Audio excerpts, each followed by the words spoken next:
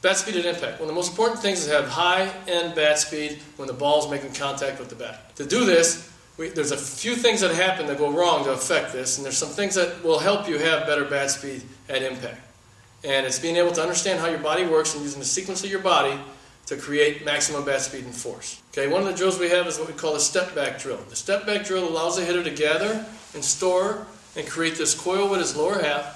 And it's going to work on this stride separation, which is the stretching of the elastic regions in your body, to set up your torque, which means your lower half is going to lead your hands, and then the key is to go straight to the ball with the bat in a lag position, leading with the knob.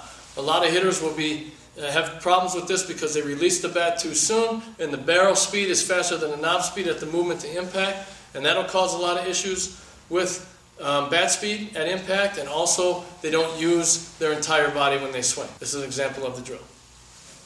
You start with the tee even with your stride foot. Your initial move is going to step back, slow, you're going to get down into your legs, and you're going to feel a slight little coil with your hips. Once you feel this little coil, then you're going to stride, separate, and hit with the goal of hitting a line drive as hard as you can through the middle of the field. Here's the drill.